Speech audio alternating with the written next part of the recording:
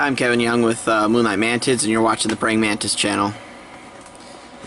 Today I wanted to talk a little bit about Budwing Mantids and specifically their care. I have a few different species here, the giant Kenyan and one of the most common out of the two most commonly kept species, the Parasphendale argrionina, and then Parasphendale affens is the other one that's really commonly kept in the trade. More recently, the giant Kenyan Parasphendale genus is also becoming quite popular, and I have a few of those that I can show you.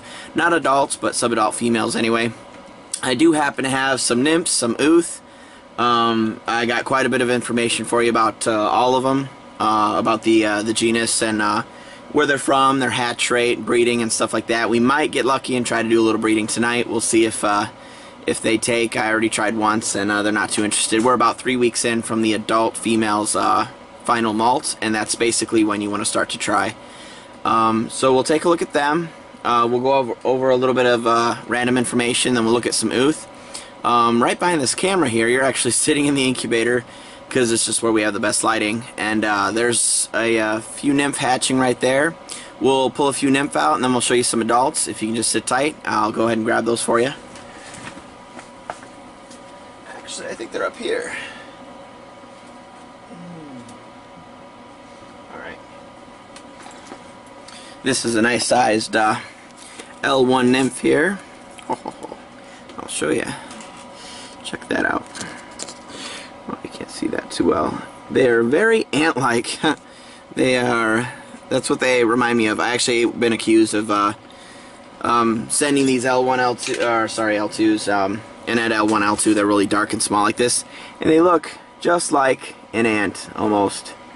If you can see that. Like this guy ripped me off. He sent me an ant, or somebody else ordered some of these budwings from some of these other breeders when they're available, and they're a great beginner species, by the way. Super arid, super hardy, and anyway, they often complain, people that don't really have never kept mantids, and then we'll start out with something like this and be like, oh my god, this person sent me an ant.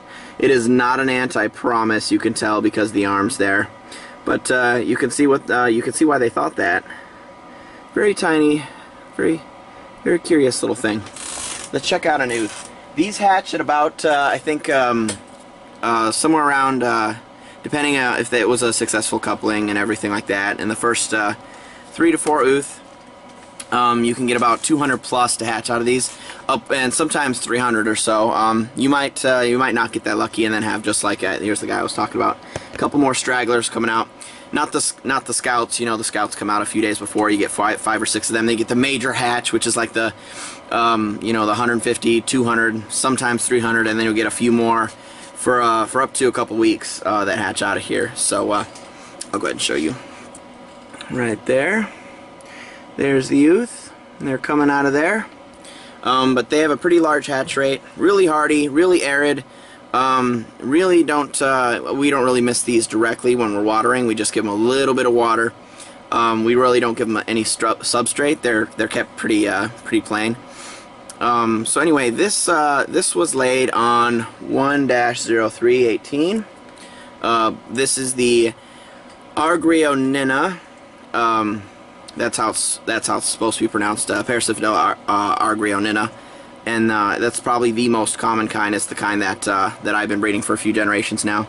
But since it was, let's see, the 3rd, and we're at the 19th, so you're looking at close to 2 months, about 45 days or so incubation time before they hatch. Let me put him away before he gets away. All right, put him back in there. Just remember to, and I'll give you guys a quick tip about these ooth here. Let me make sure he doesn't escape. Okay. By the way, if you grab one of these tools here, I'm so sorry, I should have been more prepared. We have a little tool here that I like to use. I gotta show you this. All right. So since that was a straggler, and most of them have come out of there. If you see that center part here on the youth, right there. And if you notice, if you kind of like gently sort of go against the grain, you can see the little slits where they come out. And this one's already been scraped. We call it scraping. So what you'll do is you'll take something like a razor knife like that, and you'll sort of just very gently, without making sure there's no little heads coming out or trying to push out, and you'll just scrape against the grain and loosen it all up. Then and that'll help get any of the stragglers out and increase your hatch significantly. Sometimes it just hasn't been laid quite right. And if you do that and then just kind of give it a gentle misting like that, you might get a few more nymphs out of that. So it just helps the stragglers come out. About 45 days incubation for argrionina, Parasphendale, the Budwing Mantis, aptly named for the little buds, the very small wing butts on the females. They're mostly just for display. They really are what you would call vestigial wings. So on the males, they're quite capable. They're very slender. They're about 1/3 size the females the males are, and they are very capable of flying. The females, there's not a chance. Let me go ahead and grab one of those for you, and I'll show you. I have a few females here that are ready to mate. Pull these out. I've been raising these for about maybe 8 months. Since they're kind of arid, I kind of just go easy on them. I don't let me see here. Come on, girly. She just want to be picked up. I'm not into like power feeding and all that stuff, so you can see she's pretty fat. She's been adult for about 3 weeks now. Nice coloration there. Very, very pretty. About 3.5 inches from head to tip of the abdomen there. Good coloration on her. She did not want to be picked up. She likes her giant mesh net cube. These are really great, by the way, for raising adult mantids in, keeping them in here, especially the arid species, because it's nice and ventilated. Let me pull a male out for you, and then you guys can see the size difference. Maybe we'll get lucky, and you can see the male do his little job there. Ooh, I'm going to show you. Here he is. He is very alert. Right there. That's the male. Pretty small. Very, very slender. Very capable of flight. That's an adult male, argrionina, Parasphendale. Look at that guy. Isn't he gorgeous? Antenna going like crazy. Maybe he can get the. Maybe he's able to test the air for the pheromones of the female we just let out. Let me place them fairly close together. It's kind of how you do it. You want to sort of give her something to eat, keep her busy, and then you can put him kind of behind there, sort of out of sight, in her sort of kind of her blind spot. You want to give her something to eat, just like I did there. And because of that, and I'll show you, because of that, he's going to be paying attention to her. See that? Looking right at her. Antenna's fixated, just right, looking right at her. She's really busy eating that nice cricket there. All right. And you just kind of, they shouldn't be out in the open like this. This should be in the cage. You should keep her, keep her busy. Kind of put them sort of, a little lower, kind of behind her, sort of in her blind spot. And his antennas will just twitch, and if we're lucky, we'll see him jump over and do his job. Probably not likely, though. Alright, let me see that. I will go ahead and grab that ooth again so I could show you.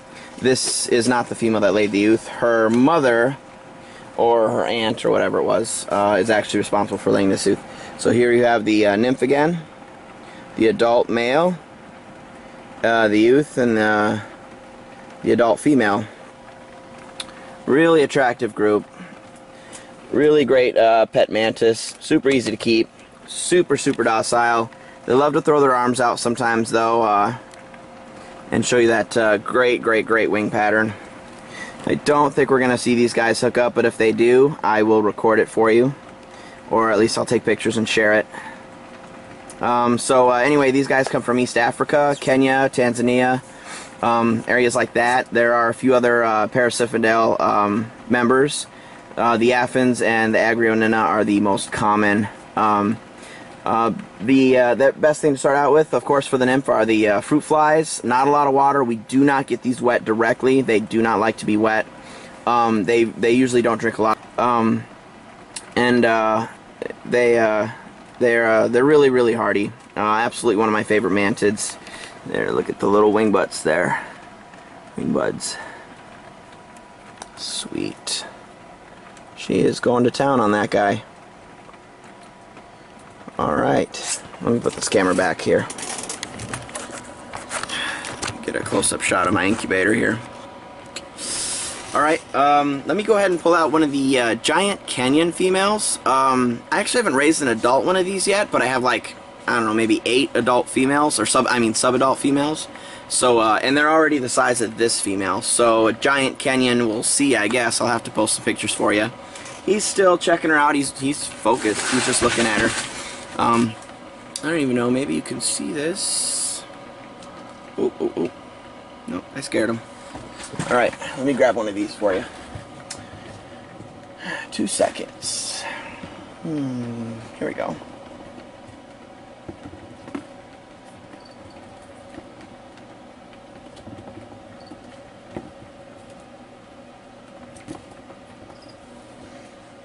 There is a bit of distinction between the giant Kenyan, which are the Parasphendale species giant Kenyan. Usually that means we don't really know what it is when we label it that way. Definitely a Budwing. They got a little bit of blue instead of yellow under their raptorial forearms. And I'll show you that is a sub, already the size of the argrionina. That is the Kenyan female giant Budwing species right there. Absolutely gorgeous. You can tell you can tell it's a Budwing. Definitely Parasphendale genus, but we don't know too much more about that other than it's from Kenya, which is basically where the genus is found. I wish I could get her to sort of show her arms for you. Let me see. She's got some blue and black in there, which normally it's kind of like yellow and green in her forearms there. Well, she looks just happy. Kind of a gray color though. A little bit of green, but some gray in there. Very nice. Very cool species. Relatively new to the hobby. I do have an ooth that I got from I think the person that bred these. I'm not sure if I have any males, but I do have a male coming from a fellow breeder of mine here in the United States. So, alright. Close-up shot of those. Kind of get you familiarized with the Budwings there a little bit. All of them from East Africa. Super easy care. Fruit flies when they're young. Variety of foods as they grow. They are not picky. The males are really small and kind of skittish, so giving them curly wing or blue bottle flies is a better idea. Maybe some red runner roaches. I do not give the males crickets. They're pretty small and slender, and I think they could be, overpowered relatively easily. Anyway, I hope you guys like the new and improved channel. Go ahead and hit subscribe and hit that bell icon for us. Go ahead and check out Moonlight Mantids at llc.com if you want to get your own. We're going to go ahead and post these along with these with this great video. If you guys have any questions or comments or video requests, go ahead and leave them in the underneath this video, I guess. Anyway, let me know what you guys think. I hope you like the Budwing care video. Super simple though. I mean, there's not much to say about it. You watch any of the other basic nymph care videos and you're gonna get most of the information you need. I just gave you kind of an all-around sort of a species description and sort of show you the different sizes and stuff, the hatch rates. The hatch rates are the same for the Kenyans, by the way, upwards of 200. From what I've heard. We'll find out in the next few weeks. The ooth are relatively the same size too, shaped a little bit differently, which I'll have to show you when they hatch. Hopefully I catch that on video. Not always. I should catch these guys in the act, and if I do, I will go ahead and record that. And well, anyway, thanks for watching. We'll see you later. Bye.